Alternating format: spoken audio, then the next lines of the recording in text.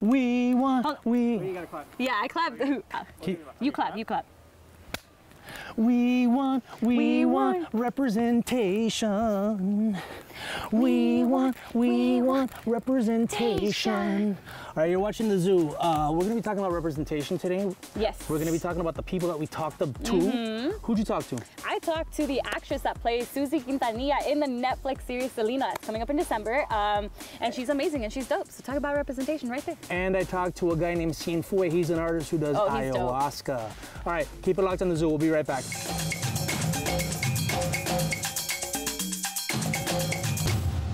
What's up, guys, and welcome to the zoo, and we're ready to talk about our big deal, which is representation. We is Latinos, because Latinos are the most disproportionately underrepresented group among anybody. We're one of the biggest minorities. We're one of the biggest minorities. We're one of the biggest minorities, and we make up half of LA. And I sent you a couple articles that I wrote. He was that professor that was like, by the way, become informed, and it's like his own book, his own article. Yeah, because I'm writing about representation at the LA Times. Right? Thank you. Cool. I do. But that's not why I sent you. Okay. I didn't want to send it so hopefully she sees that it's good writing. I sent it because here in Los Angeles specifically, there's a gross example of underrepresentation. The LA Times, which represents a city that has over half the population of Latino, it's pretty big. has not one Latino, forget about Mexican American, not even one Latino on its 14 editor masthead. That's wild. Like, what do you think? How does that make you feel as a Mexican American in LA? Well, when I read your articles, it was like not one Latino, and I'm like, okay, usually Latinos, you know, oh, they're Mexican or whatever, just because we're across the border, but like not one Latino. Like there's so many Latin American countries, like not one Costa Rican, Nicaraguan. I was like, that's kind of crazy. And I was also wondering, I'm like, not even half, like a quarter, like something. And then I think you wrote about that towards the end of one of them, where like one of the editors was like maybe 0.25. Well, no, so there's two things, just so people don't get confused. There's a thing called the masthead, which is the leaders of all the different editorial departments, right? Those are 14 editors. No? Yeah, and then there's the editorial, the meros, yeah, that I got from my Mexican friend Gustavo Arellano, who's a writer who I interviewed for the LA Times. One of the only you wrote about. Yeah, one of the few writers in the LA Times that had the nerve, the gall to talk to me about this issue. But there's 14 deep, not one Latino in that masthead. Then there's a thing called the editorial board. They're the ones that write the editorial pages. So these are the people that tell you who to vote for. These are the people that tell you, you know, what laws we should have and what we should think and who to endorse. And there's some type of pull. Right. And there's 6 of them. So on top of the 14, there's 6 of them, and there's one woman who's half Mexican in there. So actually not 6. There's 6 plus 3. There's 9 editorial board members. So out of 22 or 23 people, 0.5 is Mexican. It's like, come on, guys. Yeah. You can't. Like, in all of Latino America. Well, what I feel Mexican. Is the thing is that LA is half Latino. Or Latinx, whatever word you want to use. You know, so it's like... But why do you think these people aren't in position of power? Okay, a couple things. Number one, the new owners of the LA Times look into them. I'm not going to name their names because I don't want to pit wars between groups. All right, but what are you saying? Yeah. Well, every other minority group is taken care of. Okay. So in the 14 deep editorial board, you have 3 African Americans, you have 4 or 5 Asians. By the way, the owners and publishers of the LA Times. I hate to do that. I hate to do that because then it's like, I'm looking at the other groups, but 0 Latinos is like, okay, if you have like an engineering company and you have like 3 or 4 positions at the head, and you're like, guys, we can't do diversity. We're just gonna pick the best engineers, and they all happen to be like whatever. Okay. Fine. But when you have a media company whose purpose is to represent the city, right, and you have 14 to 22 influential positions, you can't put one person in there. 0.5. Wait, so why don't you think these people are in position of power? I don't think Latinos speak up enough. Okay. Look, I do think that's a point. I know it's class consciousness. Huh? Well, I think especially in the city, it's mostly Mexican Americans. I make the example of I grew up in Miami, and Cubans are not humble. And when you go to Miami, Cubans, man, they complained and they you know, they made their point until they got the inclusion. When you go to Miami, you know, there's a lot of Cuban inclusion in the media that covers them. The Miami Herald, there's a lot of editors. And Gustavo Arellano, the Mexican-American writer who I spoke to, said, yeah, we should take a page off of that. I think that here in LA, you have a lot of Mexicans and Central Americans who are, they're traditionally polite. They don't like to speak up. Yeah, that is an issue in the community, right? And so I just think that they haven't made their voice known. And the other thing is I just don't think that the LA Times has prioritized Latinos because we don't complain as much. So you think that's what we need? Maybe not complain, but just like... Complain is a bad word. Pound the pavement? Make awareness. Like get up to the neck? Make awareness. Oh my God, I thought that was smoke over there. Okay. By the way, bear. we're at Runyon Canyon. We're in Hollywood. The Wild Wild West. We wanted to get out. You know, we had a lot of great response to the Venice Beach episode that we did. Oh, did we? Okay, cool. And that was so, fun. Yeah, we want to get back out there a little bit, and we went to Hollywood Boulevard, but it was crowded. I think people enjoy the fact that they get to see like other places in LA. You know, we're kind of. Well, this is us in our environment. Okay? We're the zoo animals, but we're uncaged because I don't believe in caged animals. So if zoos were like loose animals, then I'd believe in the zoo. Okay. But our show's called The Zoo. Anyway, so what do you think about when you look at like major media news and you don't see as many, you know, Latinas that represent someone like yourself, even though there's plenty of people like you, there's plenty of Mexican American Latina out there. Why don't we see more of you on NBC, CBS, ABC, you know? I do think it's kind of like a problem. You have like all these muscles. I bet I do too. That's fine. It's human. It's also like the hottest day in LA today. Okay, anyways, when you asked me that question, I mean, I don't consider myself a millennial, but honestly, I don't watch like CNN Live. Are you Gen Z? I think I'm on the cusp. Yeah. Yeah. So point is, yeah, I don't really have cable TV, so I don't watch these. So like, how reputable is like CNN and all of that? I get on like, I go online. Okay, but when you go online and you read stories, do you, like, as I do this all the time, do you ever read the byline? No. Okay, so reading the byline and see how often you see a Spanish surname, you know? Yeah. But do you, when you look at media and entertainment today, forget about if you're noticing who's saying the news or who's writing the news. It, yeah. Do you feel that there is a lack of what we know, our heritage, our Latin flavor? Do you see a lack of that? Yeah, I do think so. You know, you don't see a column that talks about like a day in our life or something that you're like, oh, I remember that. Like that hits a note from like me being raised or like things that used to happen when I was growing up. You know. You know what the other issue is? Because I noticed in the responses to the stories that I wrote for LATV.com.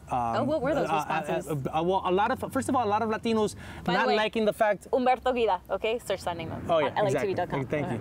So when we posted the articles on Facebook, we actually had a lot of negative reaction from Latinos who, first of all, reacted to me using the word Latinx, which that's another. We'll do that another day. I'm like, well, there's a bigger point that I'm trying to make. Okay, what was the other comments? And well, other people are like, oh, you know, somebody shouldn't use their heritage or their race just to get a position. And I do have that question too, though. I did want to talk to you about that. But I agree with that. But the thing is this. In the case of the media, okay, fine, there's some companies that you're just looking for a very objective, cold, calculated measurement of what you want in the position. And if maybe you don't get, you know... What is it? Cultural competency is not as... But if you're in a media company, if you're in a newspaper that covers a city that's half Latino... That drives the culture. The purpose of the company is to cover the city. Right. So at that point, you have to have representation. And I'm not saying that it has to be exactly proportional to exactly the way the population is, but you have 14 positions. Yeah, and you couldn't find one position for the people that make up 50% of the population. To me, that is blatant. See, when people with the whole affirmative action thing with the propositions, I felt some type of way about it. Obviously, I did more research, but it was like, I don't want them to look negatively at us because a Latino. But I agree with that. This is looking positively at us because of maybe where we come from, you know? I agree with that. Here's how I feel about affirmative action. You don't need a lot of it, but you do need to make space for maybe a little bit of it. And the guy from Serena Williams' husband actually left his position at Pinterest, and I think he was like top, maybe not CEO, maybe, but like one of those head positions. He left it so that they could put a person of color in charge and take his. So like I mean, he was a white man that did his part, you know. Hopefully one day I'm successful enough to where I'm like, I've had enough. Let me leave so that somebody else who's more underprivileged than me can have a job. Right now I'm keeping my job at LATV though. Representation matters. You want to read the articles, visit LATV.com. Yeah, read our editorial section, man. We got a bunch of hard-hitting articles and a lot of fun ones too. Actually, yeah, talking about cultural representation.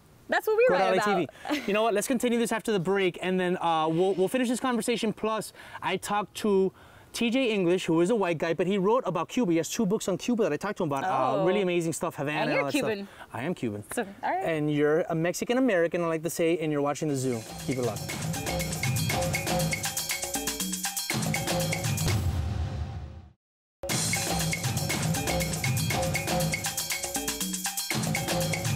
Okay, so coming up, I talked to the author, this guy named TJ English. He's written 2 books on Cuba. One called Havana Nocturne, which is about how the mob tried to take over Havana in the 50s. Oh, yeah. If you watch Godfather 2, They talk about That's that. dope. And number two, he just came out with a new one called The Corporation. It talks about how when Cuban refugees came here in the 70s, they started a mob called The Corporation. Okay. And they had like an underground lottery that they made That's all their money off. And you in the city of New wild. Jersey and here. So I got to talk to them about that. They're going to make Okay. a movie. Leonardo DiCaprio is going to probably produce it. On the first one or on the second one? On the second one, the one about the mob here called The Okay. Corporation. That's Benicio del crazy. Toro is attached. Well, because, you know, when I went to Cuba in Havana, they actually still have those casinos. Yeah. Like, I walked into the casinos, and it's like, you could tell there was big money out in the island, Yeah. like in the 50s and 60s. Well, where the casino, because I went to Havana too. I didn't go into the casinos, but are they still letting people bet? No, No, you can't. You what? Communists You don't let can't everybody bet. Yeah, gamble. well, they're like, what are you talking about? That's like the antithesis of communism. The casinos are there. The decoration is preserved. Like, you walk in there and you get a feeling for what the scene was So like. what happened is the Italian mob. If you watch Godfather 2, like, you remember how he goes to Yeah. Cuba? That's based on true events. So the Italian mob in the 40s and 50s went to Havana and started running the casinos. Now, when Castro took over, one of the first things they did is they kicked them cut the them casinos out. out. Yeah. And so that was a huge thing. So anyway, I got to talk to the author about The Corporation, and it's coming up right here. Check it out. How we PJ doing? English, one of my favorite authors. Thank you. Nice to hear.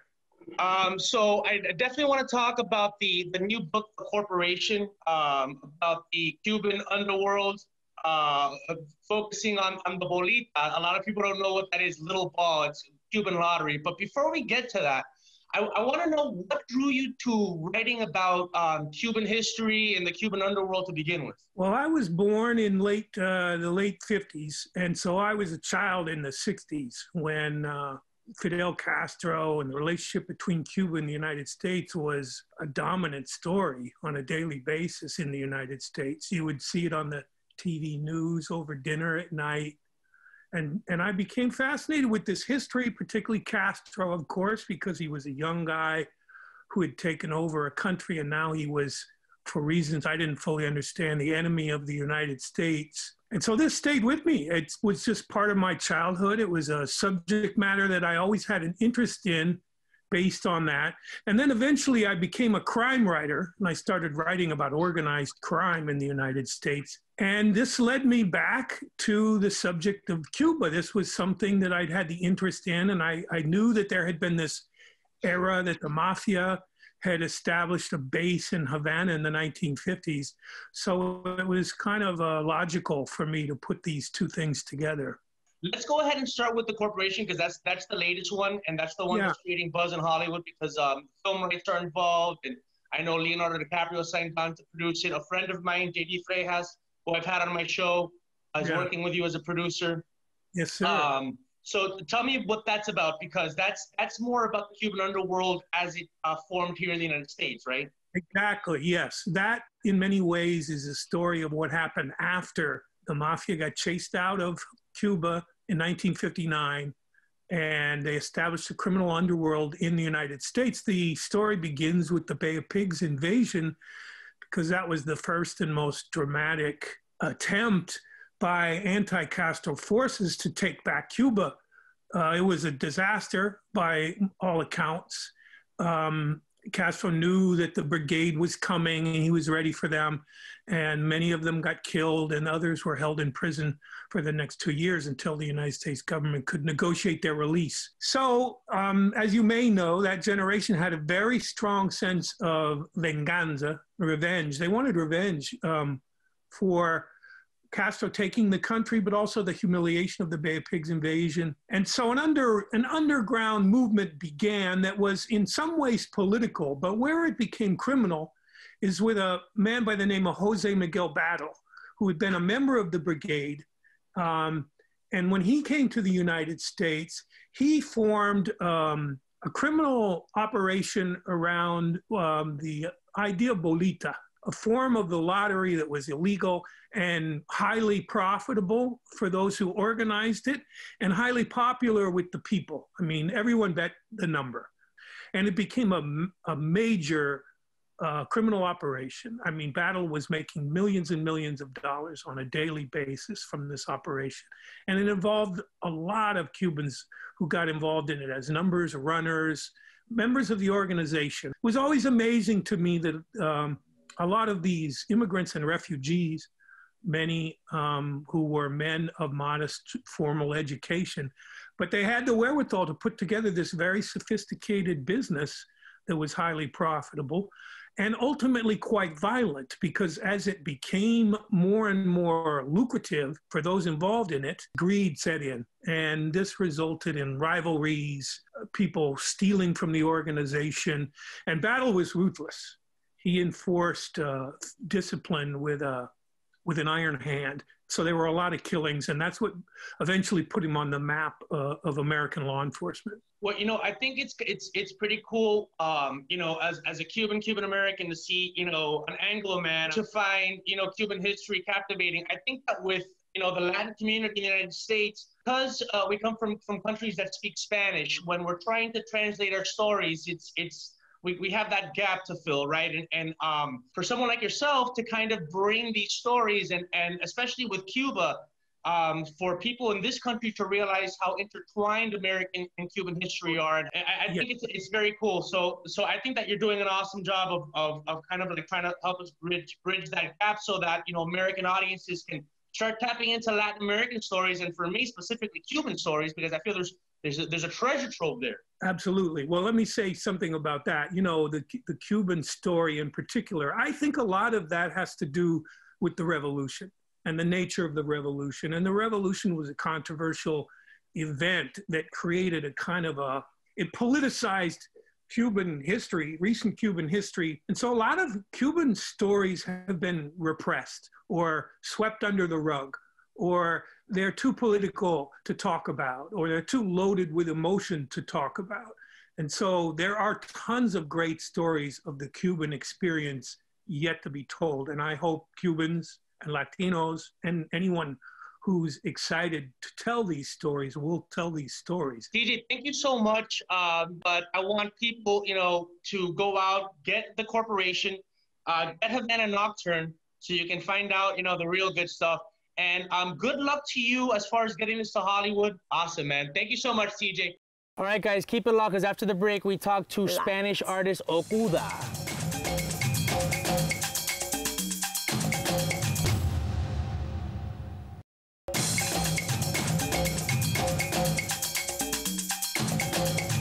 You know who makes great street art, and he makes big pieces, and they always look new? Okay. Okuda. All right. So he's a guy named his real name is San Miguel, and he added Okuda. Some long name. Yeah, I'm missing something here, but you'll find out during the interview in the lower third, I'm sure. But he's really cool because he works with like geometric shapes, really bright colors, and he's also a sculptor. Oh, wow. You know, I love interviewing artists, especially like people that started in street art, because he went from street art, now he's kind of like, you know, fine art, established art, but I always want to find out what they're... To be found in a museum somewhere. Yeah, soon to be. But I always want to find out how they get to their art, you know what I'm saying? Like, I always Did he talk about how he does the geometric figures and stuff? He did. And I'm like, are you good at math and stuff like that? Yeah, I was going to say. But you're going to see he's a character. I still don't really understand, but maybe you guys will understand where Okuda's art comes from.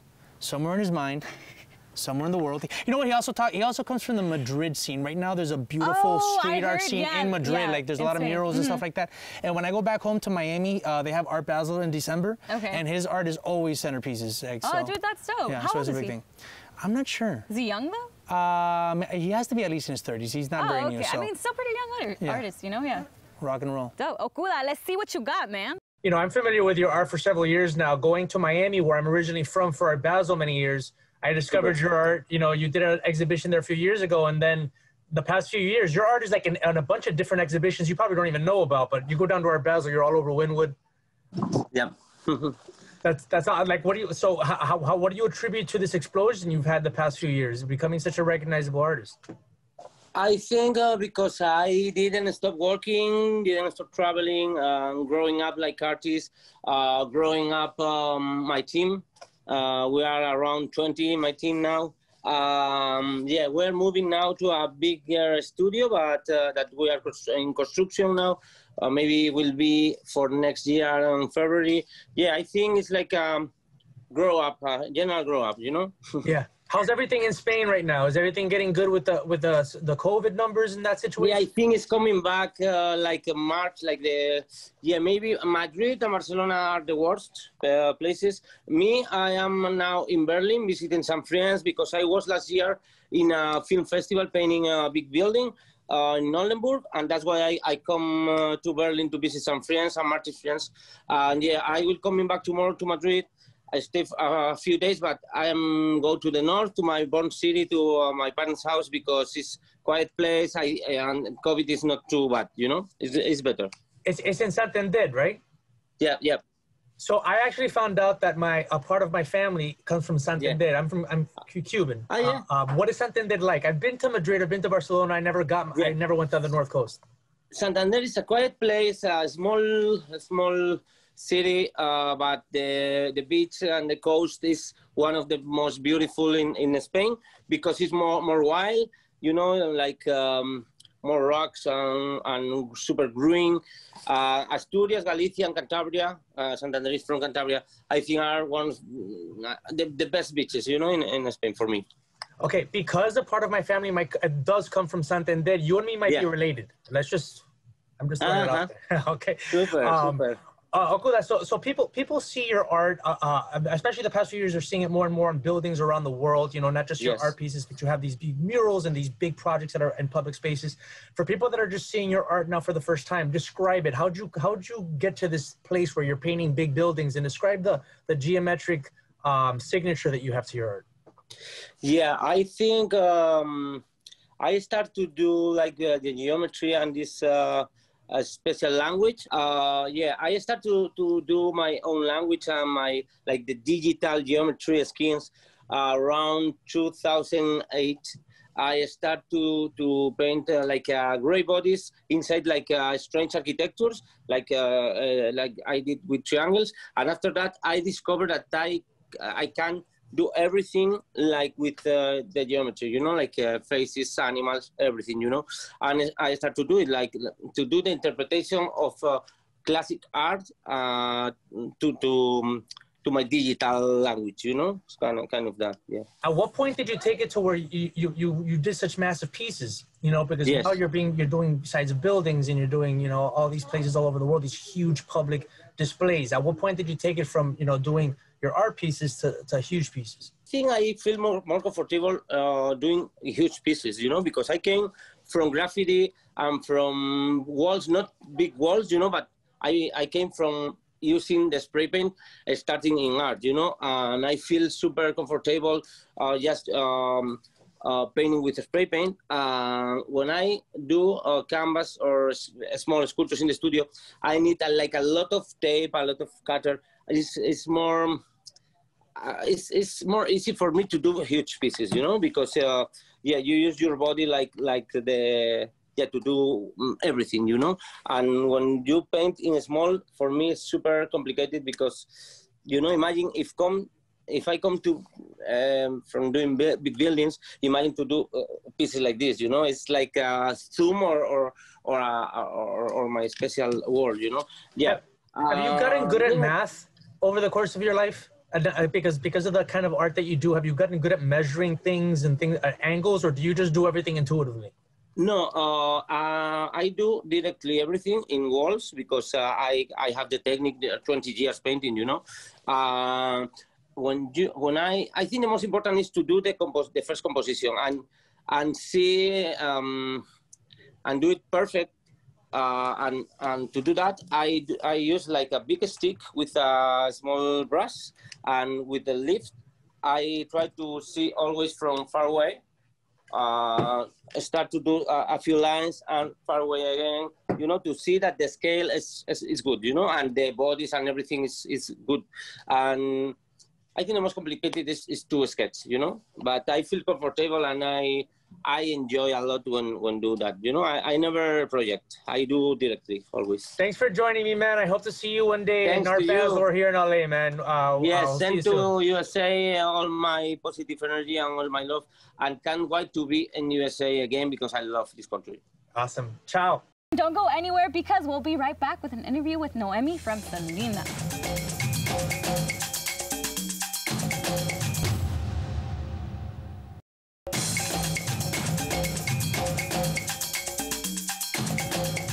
All right, so coming up, speaking of ancestors, I don't know if that's a segue or not. I'm just transitioning. What do you want to know? What do you want to know? I'm trying to make a peaceful transition between one subject and the other. I actually have a question that I'm curious about. Yeah. Okay, we're on the zoo, right? We're zooples. If you could be an animal, what animal would you be?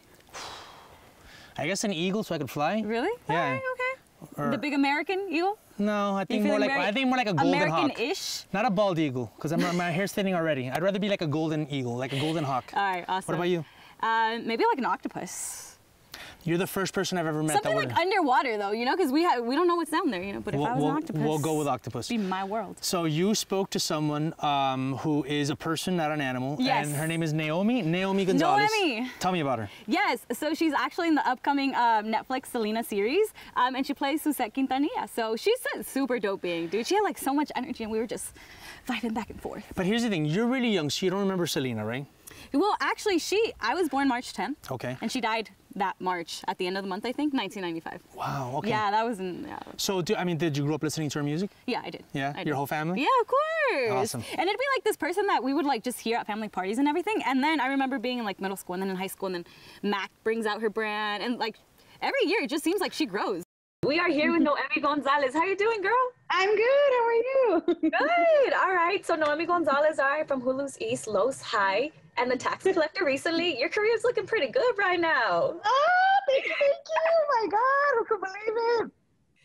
All glory to God. All glory to God. Yes, I love it. Well, let's talk about the upcoming one, right? The upcoming one's pretty big. You play Suzette Quintanilla in Selena's Netflix series coming out on December 4th. Yeah.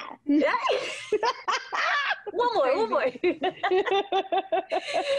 How was that? What was it like auditioning for the role? Well, the auditioning for the role was incredible. I remember all the buzz when they were like, you know, Selena, the series is being made. And I remember I was so impressed that I was able to stay calm and stay centered and be like, you know what? I'm not going to bug my reps because I already know I'm going in that room. Like, I already manifested it. I was like, no, I'm going to go in. I know it. And I just waited, and I saw that other people were going in. I was like, my time's coming.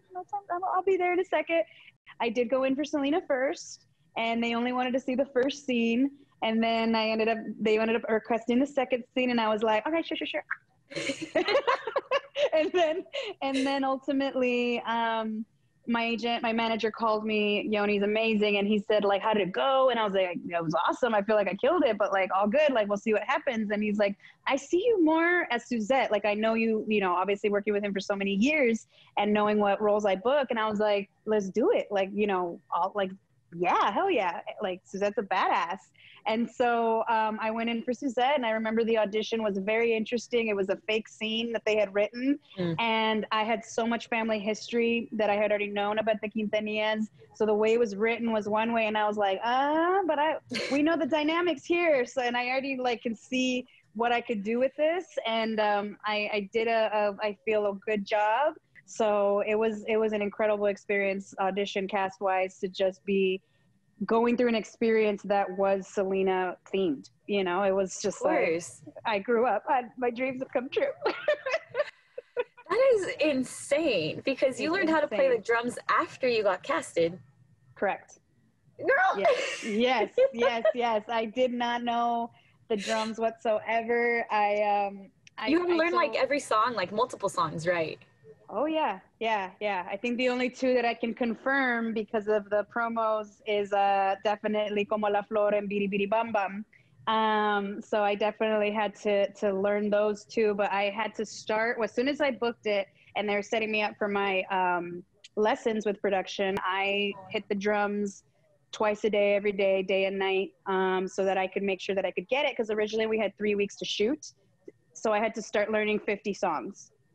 And I was like, okay, I can do it. I swear I can do it. And then luckily we were delayed in shooting, and that worked out for me because I got extra time and making sure I could get to those 50 songs. That's a Latina attitude right there, though, that mentality. I don't know, but I'm about to do it. We'll put on some lipstick too. And the hooves. Yeah. I love it. I love it. Oh my God. Was this your first time interpreting like a real life person? Did you get to talk to Suzette? Was there like a conversation? Oh, girl, I wish I was able to talk to Suzette. I mean, yes and no. We have the family's blessing. They're completely involved. They were wonderful at making sure that we had what we needed in order to do our jobs. But I think the way to make sure that we did it in a way that was maybe less pressure. They wanted us to be focused on, all of us to be focused on our own interpretation with the material that we had, which I absolutely love. But yeah, we have been connected and we've been reaching out, although we're not supposed to, and it's so awesome. Like we I could tell that we can't help but be like, hey girl. And we're like, the first time that she reached out, I was in the makeup chair and I just started crying. Like I was like, and the girls took a second in the makeup trailer and they just watched for a second and they're like, wow. Like, and I was just like, yeah, can I have a second? And then I had to, all right, let's keep going with the show because we have to film in a second, and this didn't happen. Right. There's weight on your shoulders, but it's beautiful that they let you all just kind of flow in creativity, you know, and didn't really try to like maneuver every move. Yes, absolutely. The flow of creativity here is real, and it's all the way Selena would be, you know, trying to do her music, singing in Spanish, singing in English, designing clothes. Like that poetry and artistry and creativity is flowing all over set with everyone involved, and everyone is connected and everyone wants to give it their all. So the pressure, the poetry, the essence and radiance of Selena is everywhere, and it's just a dream come true to be in this kind of energetic bubble, this field of creativity. Girl, well, we're so excited because that energy we're talking about, you're passing it on right now, and good. That continues, you know, and it's just about female empowerment. I love it so much, girl. Yeah, it's gonna be so good. Are you excited? I'm excited, girl. I'm so excited. I'm a huge fan. I'm very nervous, but I'm a huge fan of her and the show, and I see the excitement. And so let's keep this excitement and this blast of Selena. Like, hell yeah. Like, it's what we needed in 2020. We needed this in 2020. We needed this so bad. All right, well, hopefully when the whole quarantine pandemic is over, you know, you come into the studio, we would love to talk to you. And best of wishes, girl. I love your energy. Thank you so much. You got me into a certain place. It was beautiful. All right, guys, coming up after the break, it's SkittLeZ Ortiz. Oh. Keep it locked.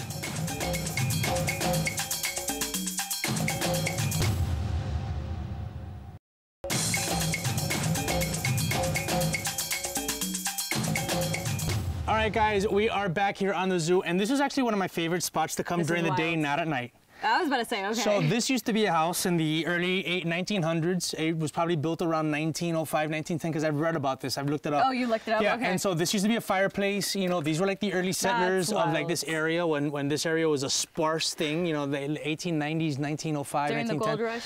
I don't know that they were looking for gold here. I think they were just trying to hide out here, and then it became like a national park.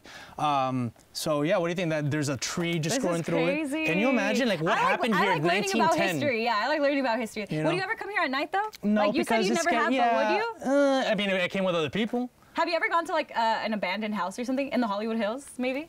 Are there abandoned houses in Hollywood? You want? Tell me about them. Yeah, we'll shoot the next zoo. Let's shoot the next zoo. Okay. We're gonna go to an abandoned house. Okay. We're gonna totally do that. I'm kinda down. No, it's kind of cool. You know, it's sometimes this is used for like, you know, probably bad stuff happens here. You know, yeah, like, especially out here in the mountains. Okay, let's cleanse this with our meditation. 3 seconds. Ready? Let's do an Om. 1, 2, 3. Om. Okay. Don't be embarrassed. A bigger Om than that. Ready? 1, 2, 3. Do I breathe through my nose and then out through my mouth? Just do an Om because it's or do I breathe through my mouth and then just let it out? Well, you gotta go Om. 1, 2, 3. Om.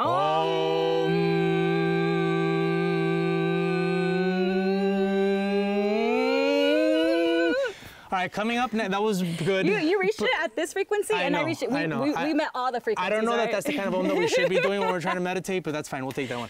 All right, coming up next, one of our favorite intrepid reporters, Dennis Pastorizo, speaks to a guy named SkittLeZ who does voices for cartoons. That's dope. SkittLeZ, welcome to LATV. How are you, honey?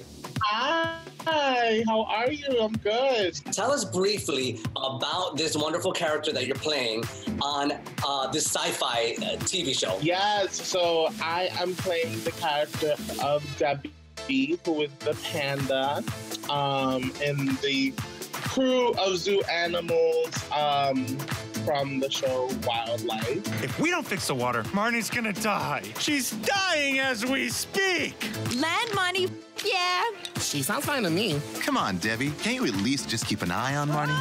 Ugh, I really wish I could, but I promised Billy he and the boys could practice their nail technique on me. Sorry. Debbie, is this character like pansexual? Is it androgynous? Is it supposed to be a woman, a man? Do we get any sort of explanation? I believe that Debbie, the character, is a girl. And yeah. But you know how I am, so like I'm the truest non-binary individual in the world. So if people see Debbie as a boy or as a non-binary individual or transgender, I mean, more power to it, right? Nice. You're playing a panda bear, but is Skittles into bears in real life? Are we talking about like bears like in the gay community, right? Yeah. I feel like I don't necessarily have a type, and I could go for bears, but it's not the community that I attract first. Well, as you know, the show that I work with is called The Zoo, and you know your TV show also takes place in a zoo. So yeah. I was wondering if you were down to play the animal game. Are you down? I'm down to play the animal game. Let's play the animal game. Okay, so we're gonna have a lot of fun. Okay, I'm gonna randomly select a piece of paper. It's gonna have the name of an animal on it, and you're gonna have to act it out, and I'm gonna have to figure out what animal is it. If I get more than half of them right, there are 10 animals. Okay. If I get more than half of them right, you have to do the chicken dance. If I don't, I have to do the chicken dance. All right? A la una, a la dos, a la tres, let's begin. Animal number 1, I cannot look at it. Begin. Okay. Did you see it?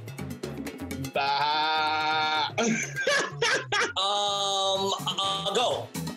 Yes. Okay, ding, ding, ding, ding. You got one. Okay, let's go for the next one. What is this one? And go. Oh my God. Polly want a cracker. You're so stupid. Parakeet. Canary. No. You were right letters, just wrong type of bird. A parrot. Okay. Yeah. Okay, next one. Go. Okay. A cow. Okay, you got 3 there. Okay. Next one. And go. Man. A lion. Oh, damn. That's great. That's great. A tiger. Yes. Oh, okay, yay! Okay, how many is that? That's 4. That's 4. Okay. Oh, you are getting close to it, honey. Okay, next one. What's this one? Go. Ribbit. Oh, that's a frog! Okay, you got 5. If you get this one, that means I have to do the chicken dance. Oh my gosh. Okay. Let me try to see if I can dig deep and find a hard one, damn it. Hold on. Oh, yeah. Okay, I found one. Give me a second here. I don't want to look at it. And go. Woof. A wolf? Woof. A dog. Yes. Oh my goodness.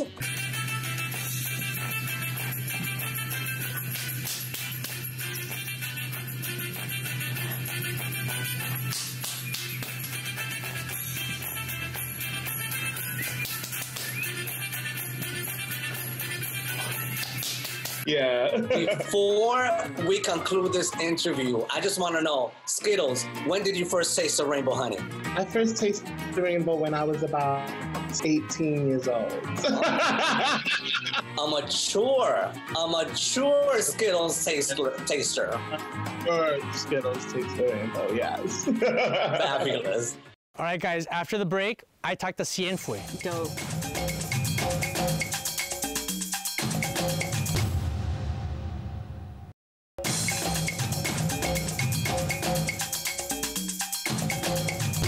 right, guys, we are back on the zoo, and we're here at the famous bench at Runyon Canyon, which you've never been at. I've never been, and I was born and raised in LA. You were born and bred in LA. I could go for some bread. I know you can.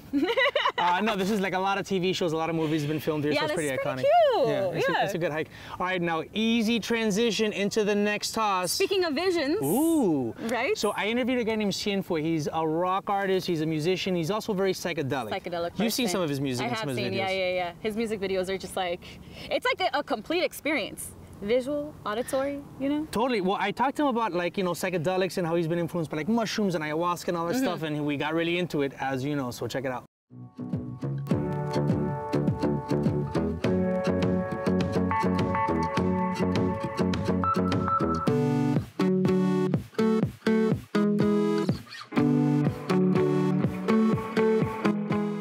Cienfue, what's up, my man? Hey, what's up? How you doing up there in LA? I'm doing pretty good. How's everything? So you're in Panama City, right? You're running around Panama City? Yeah, I had a busy day today running around Panama City, right here next to the Panama Canal, next to a big jungle known as the Soberanía National Park. So it's all kinds of tropical critters coming over into the city all day long. Oh, wow. Yeah, this is part of our whole tropical vibe thing for our music. I've had like snakes in my house. I've had like a couple of interviews ago, we had toucans flying overhead. Wow. Pretty cool. And our sound is psicodelia tropical, so it's all distilled in there. Well, one of the things that's making 2020 livable, despite everything that's going on, is your new album, Life in the Tropics. So, you're touching upon Life in the Tropics. Why is it that was the name of the album and the theme for this album? Oh, thanks a lot, man. I appreciate it. I had this group of songs in English. It was going to be my first album in English. I had over 80 tracks in Spanish before. And basically, I wanted to kind of reach out to more people and spread our message of just these tropical vibes coming from the Amazon and kind of warming up the lives of everybody up north and trying to get a little bit of the warm tropical energy from down here over to you guys. Explain your psychedelic tropical music. You call it psicodelia tropical. Explain that to people. Well, I came out of rock en español and Latin alternative. My first album was in 2006, and my influences were mostly Latin rock bands like Caifanes and Soda Stereo and Robbie Draco Rosa, that kind of sound, Latin alternative.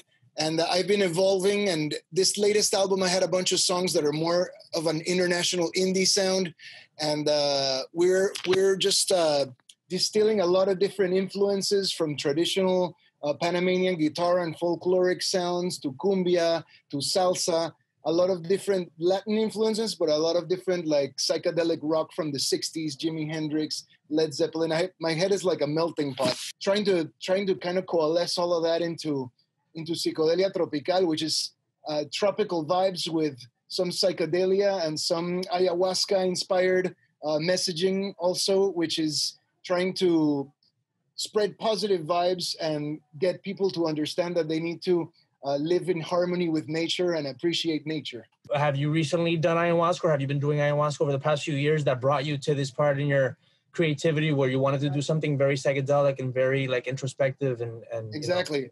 I've also tried some different ones like psilocybin and LSD, and I had an ayahuasca experience a couple of years ago when I was in the process of making this album. So it kind of helped me bring together the entire vision for the album, and also the visuals really inspired some of the artwork, some of the psychedelic artwork. I saw some amazing neon kaleidoscope visuals in the jungle at night.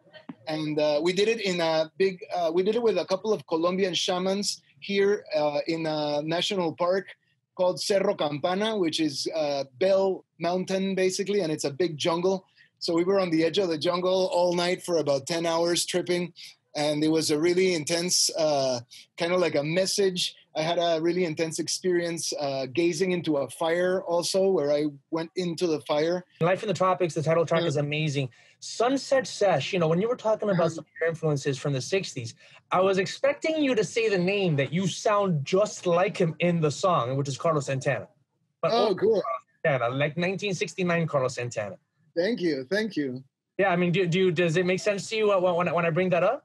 Yeah, that's definitely an influence. Some of my biggest influences are for guitar, for the type of guitar language I'm trying to develop is Santana. The Caifanes guitarist Markovich also is a huge influence. He did a really interesting translation of mariachi and Mexican guitars to electric guitar for Caifanes. And I highly recommend the classic Caifanes album, El Nervio del Volcán, The Nerve of the Volcano. It's an amazing album for a guitar player that's looking for something similar to Santana. So those two guys, a couple of Brazilian guys like Gilberto Gil, that also did some kind of Latin stuff on electric guitar. And I'm actually, I studied a lot of traditional Panamanian, like roots Panamanian influences. In Panama, they call it typical music, like música típica. It's going to be time to dance. And the music easily transitions between rock and dance. Listen, man, I think it's a great album. I love hearing the backstory. I think it's so cool that you are infusing your music with some of the spiritual experiences that you're having, some of the psychedelic experiences. So everyone definitely has to go out and download this album, Life in the Tropics, and maybe one day you and me sit in a ceremony together, brother. Yeah, awesome, man.